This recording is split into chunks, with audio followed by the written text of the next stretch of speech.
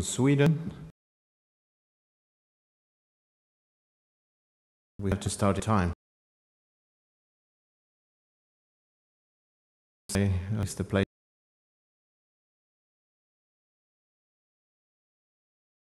A lot of forest. And I hope that about football.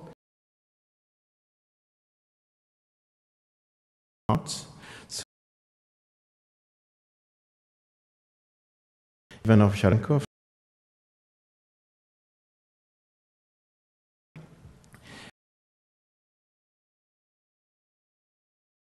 We call things that were not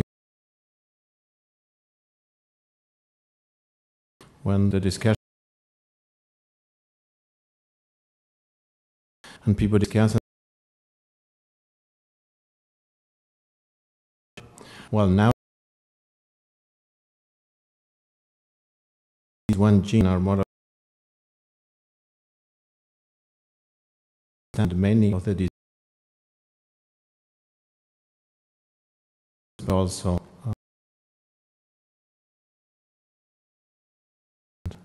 dogs at the moment are in genes area and related very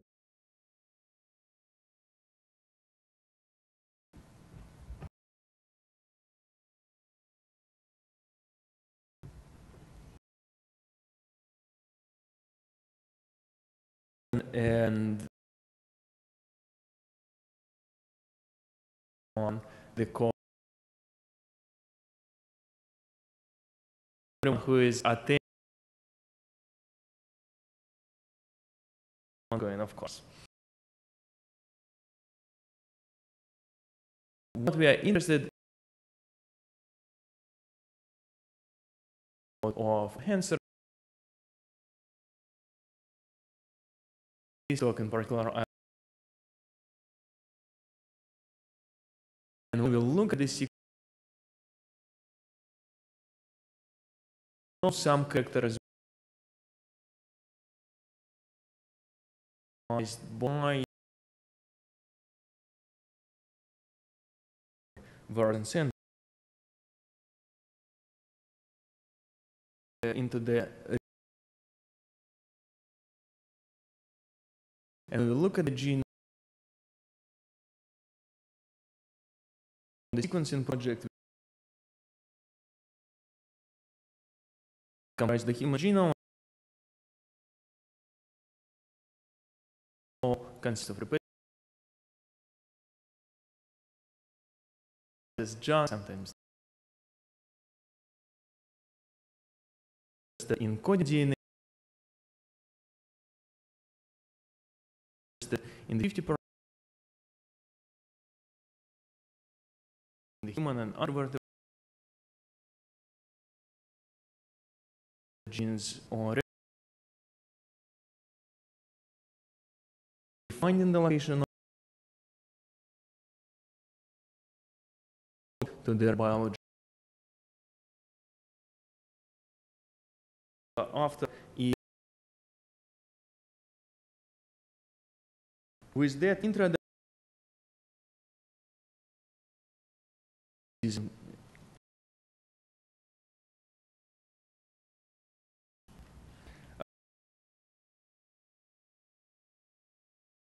is done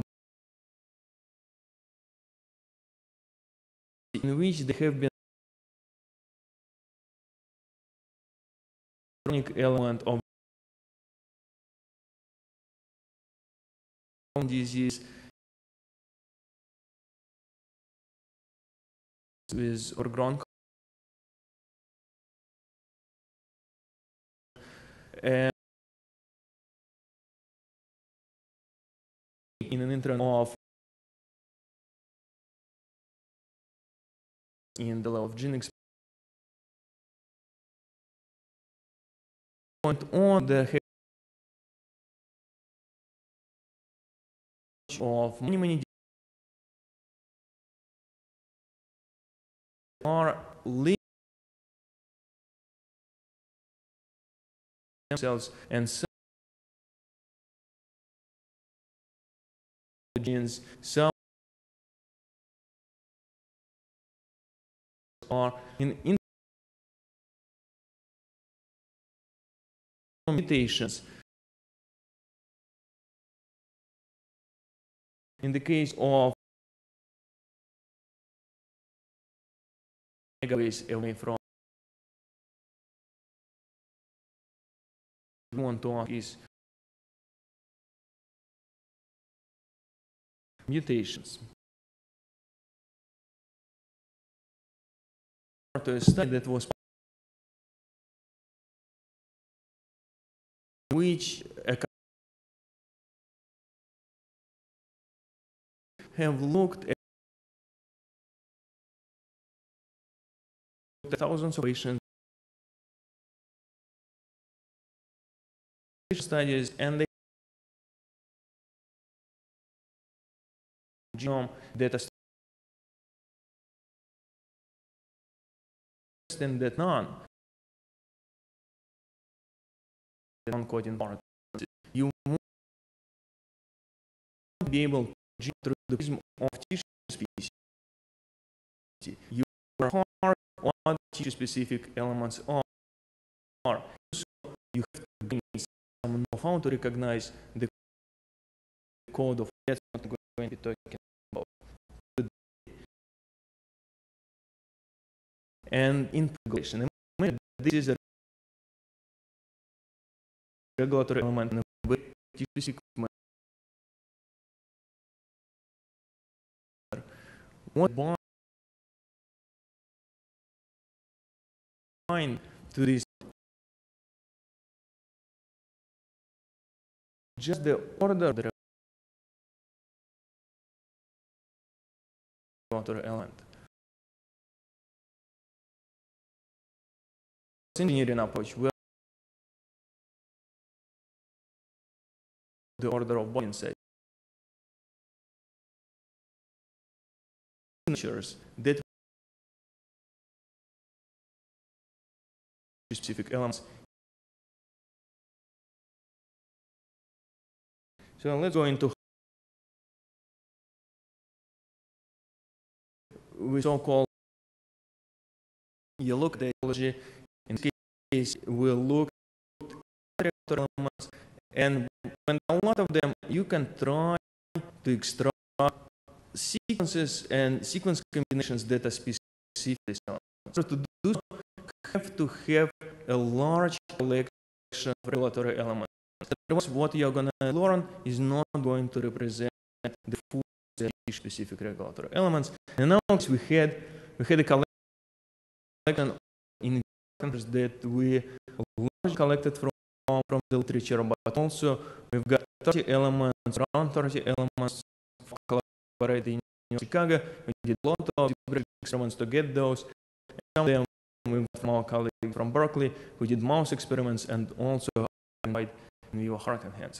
We had this large collection of elements that we wanted to look at, we wanted to compare them to each other, and find these gene signatures that would distinguish them specifically from the rest of the non-coding human genome. And in order to do so, we formed a classifier. We defined a classifier that would look at the controls and had 21 answers with 1,000 approach. At first, we went into of factors from transfer and augmented set with motifs that sample and priority and to extract additional elements, and in each vector of 7 how we could apply the numerical on the set, and we use while all the other important was important classify any sequence and report Ovcharenko. And what I will predict the biology of an element.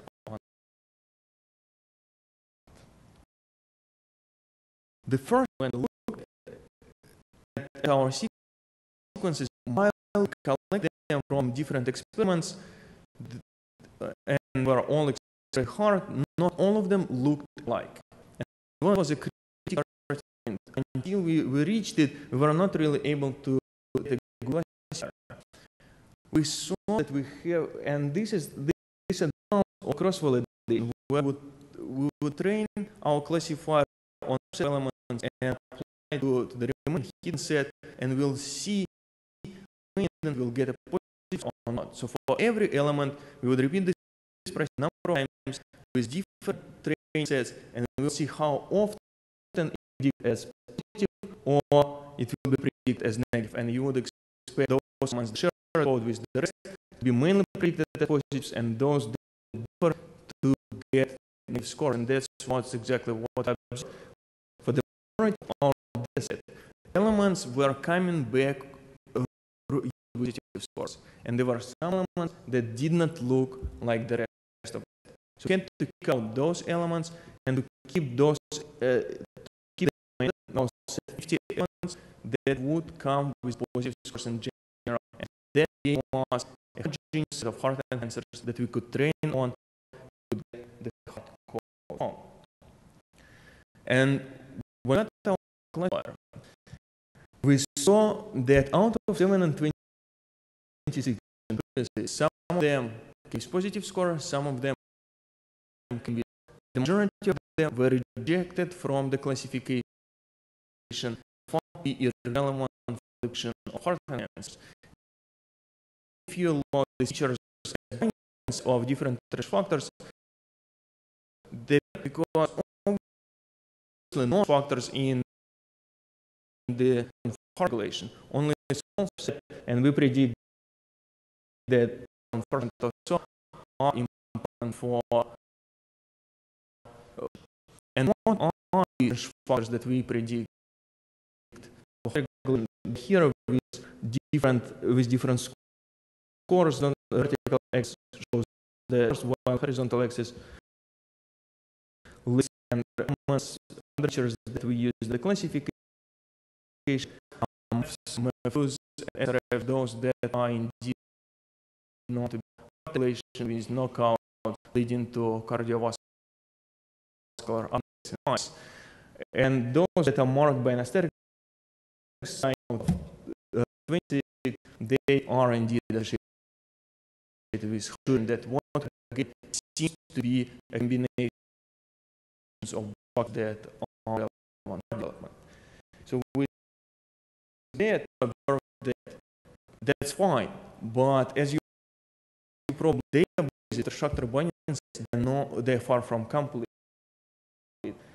Non-binding sets, 5 out of 20 motifs that are predicted de novo, we are going to build an accurate classifier. And when we looked and we asked question what we couldn't map them to non-binding, we could only map them to families of binding. We looked at this motif, we saw that what they map to and SP1 families. Those families that are also known to be important for development, suggesting that we require sites that might not be profiled in these databases, but the time for hard development. With this, we looked at the score of positive and negative elements in our testing set. So you train a classifier of this hidden set. You can look at the sequences. You can try to see whether they would come up with positive scores or negative scores. That's exactly what you see here. You see here two histograms of elements, positive elements and control elements in 10-fold cross-validation. And what you can see that the distribution of score looks quite different. You can see that positive elements come off positive scores predominantly, while negative elements come off negative scores. It means that in reality, this simple way of scoring can tell you that there is a threshold that you can use to effectively separate hard enhancers from control elements based on the score that the classifier generates. It tells us that we can apply this method to a non-coding sequence and to try to accurately predict whether it's a hard enhancer or not. And what do I mean by accurately? That's that we're looking at the classifier, this receiver curve is, and how they use you want to the positive rate of your predictions, and it doesn't work. If it's a random process, flipping a coin, you see a line. And the better you classify, the further is away from diagonal line. So what you are trying to push the curve to the corner, and the closer you are to the corner, and this is nice that tells you compare approach to approach, and that's what we did. We compared 4 other methods for tissue-specific enhancers. Our method worked quite well.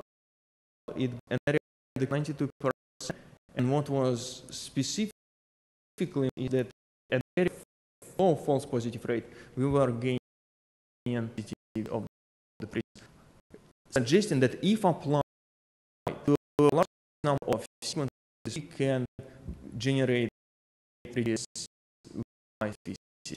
And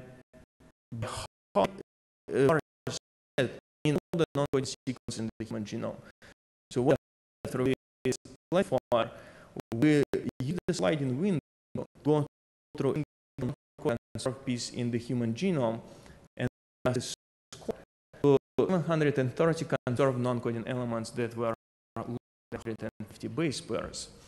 And this histogram, this diagram of all these elements, and the histogram is centered on a bit number on a bit score, and the 0 score is plotted with this line. And you see the shift to the left, the second shift to the left, very, very encouraging that our classifier suggests that the majority of elements you know are not hard enhancers, and that's exactly what would be correct. Only a small fraction, relatively small fraction, with positives. These were 42,000 conserved non-coding elements. Those that would call cumulative hard enhancers, and these are also the scores of that in training. Obviously, they were positives, and now we had a set of these elements that we called a pure model of hard enhancers. Those what to see is how are they going to operate genes that are highly expressed in the heart, genes that we have not used for us at all. Do we see any of our predictions close to genes that are highly expressed in the heart? We see many. And what you see in this plot, you see 4 different loci. You see 4 different loci that comprise of many genes. All of them are centered on a gene that highly expressed in the highlighted by the color. So the red color corresponds to genes, dark colors correspond to genes that are well expressed in the heart. And on top of these genes, you see pores generated by our classifier and well-defined peaks. And what you can observe visually, these peaks are indeed close to the genes that has not been used in our classification process. Information that seems to correlate well with what we predict heart attacks. And that's the point, but these are just 4 examples. If we will look at all the genes, and if we would compute enhancer in loci of the genes highly expressed in the heart, when density inside of the genes highly expressed in another tissue. Elements also be associated, for example, genes highly expressed in the liver or brain. And you see on this graph, you see the density of our predictions in a set of highly expressed tissue, and you see 79 different tissues. And you see an average level of density for predictions, and it varies from density. And for the majority of them, there is some kind of a density and one other. The are the genes highly expressed in the heart genome. Indeed, we specifically predict elements that are with only genes that are highly expressed in the heart, and there is only one run which is skeletal muscle, suggesting that as heart is a muscle, and maybe by training on heart cancers, there is a contamination or some kind of muscle code that we are recovering in addition to the heart code.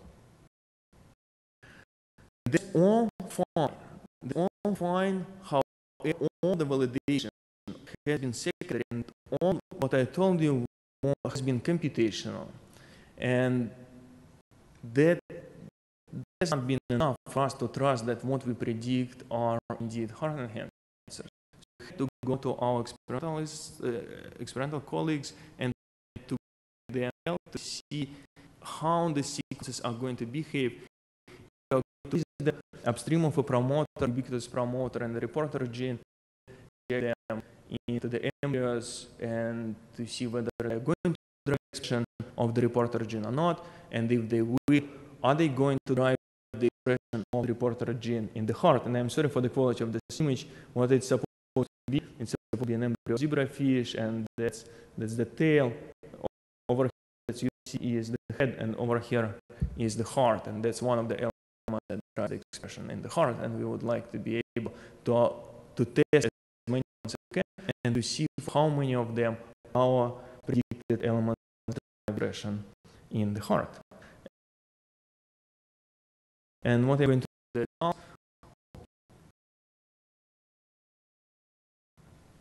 and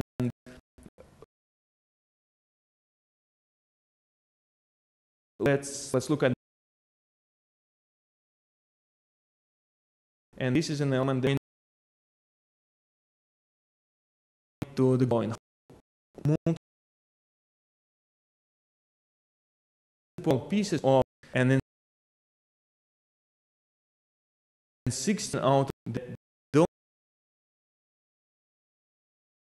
elements are invisible. Hence, this point, none of them. Indeed, we've got a nice sensitivity predictions, and they while with huge step in so 2 4 elements that were tested within our column. University of Chicago going hard in form in these two. We want to talk. That distinguish specific element can only be hard else. And to answer this question without any tricks or changes to 3 other specific enhancers, in this case it's the lipstick data generated by and his colleagues at Berkeley Lab. We applied it to forebrain limb. As you can see from these rock curves, again, we got a very nice classification suggesting that this approach is indeed capable of predicting tissue-specific that corresponds. So, with that, let me summarize the key point of presentation. Indeed, the normal discovery on set models, it's possible to train and accurate elements. We can generate maps of this element for 4,000 of them in the human genome and show that some of the validate. And in this case, and approach can be used to against. Obviously, our goal is to go from types to points, etc. This work that has been done by Lil Nakar, a postdoc, in my group, and the experimental part came from the University of Chicago, Marcel Narega's group, and Fabian Blansky and Fabio Arimura, who worked in his group on technical testing.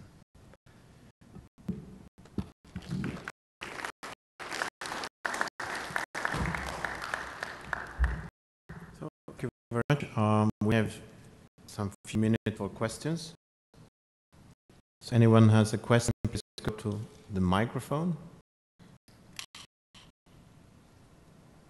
Any question? One question. So, thank you. So I appreciate how shown that your motifs are expressed in the heart.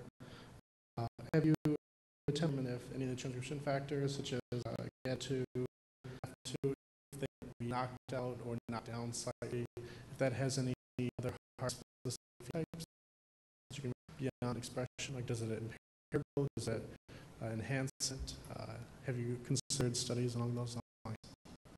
For the majority of these 18 out of 26, there have been knockout experiments, including SRF and MEF2C, and in these knockout experiments, they observed severe cardiovascular phenotypes, defects, and sometimes mice they were not viable.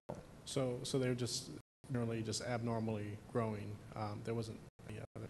For many of the that we predicted, there has been some previous work showing that indeed are heart-specific Tersh factors, and the knockouts they do have phenotypes. Okay, thank you. Okay, I have a question myself. From the very beginning, when you start an egg or a sperm, they go together, you have one cell. Differentiating. When do you get, or do you have any idea, a key player that determines that these cells will be formed? Because every cell in the body has the whole genome. So at some certain point, someone has to find that. Absolutely.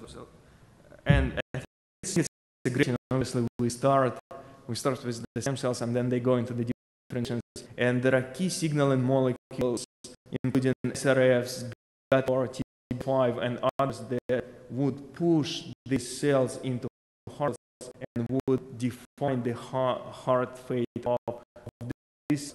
And it's an interplay between the regulatory elements and necessary factors, as well as what we hear, what we heard different talks, is the structure of the chromatin. So all these components are going to play a role in pushing different cells into the different, and making sure that we have heart and brain cells and brain, generally speaking. One next had a question. I went very short from mine, the last for you. When you say heart, you mean cells, and how many type of cells do they have in heart? Because if I say brain, it's like 200 different cells there, neurons, glial, astroglial, whatever. So what is heart? I think it's a great question. It's quite stupid of me to call heart enhancers. There are no heart enhancers. There are cell type specific enhancers. There are sites and other cells in the heart as well. The brain, etc., and by getting the heart code, we've got a general code that corresponds to multiple cell types. Obviously, our next step is going to be to look at individual cell types and to try to tailor our predictor to cell type. However, it is very challenging because for an approach like this, you have to have a large training set. We have to get large training sets that are specific cell types, and then we'll be able to extract the cell type specific code. But obviously, that's the goal. That's all the steps. Collaborate with a very good biologist. I can tell you the difference between the different. I guess it's not very well understood. So thank you very much. Now we have the next speaker.